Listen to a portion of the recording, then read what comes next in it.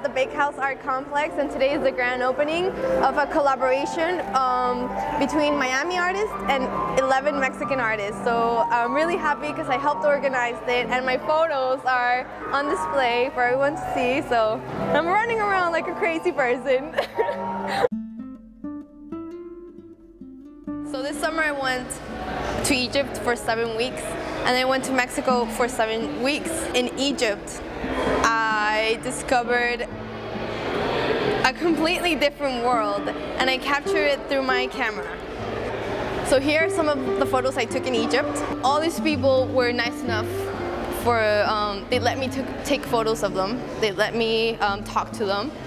They tell me their dreams, their passions, what they want to do when they grow up, or their future for their kids, for their community. You know, they want a better education, they want careers for their children.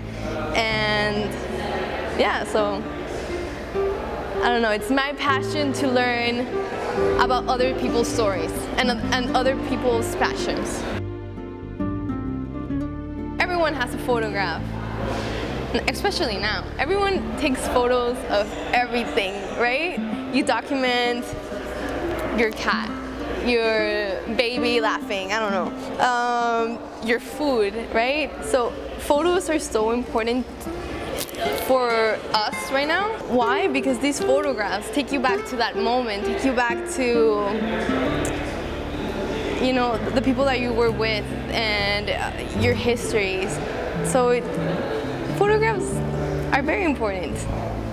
They tell your story, and it's important to tell. Find out what your real passion is and just go for it. Just go for it. And I do believe your passion changes through the years, through your experience, through your place and time. But don't be scared. Because I'm scared a little bit, but let's not be scared. Let's just go for it. I think you just don't have to even think about it. You just have to go and get it. That's it. That's the advice I'm gonna give. Just go and get it. That's it. Don't think about it. Because if you think about it, then you go crazy. You're like, no, then what do I need to do? I need to do this and that and no, just don't. Just go. So yeah, just go and get your passion.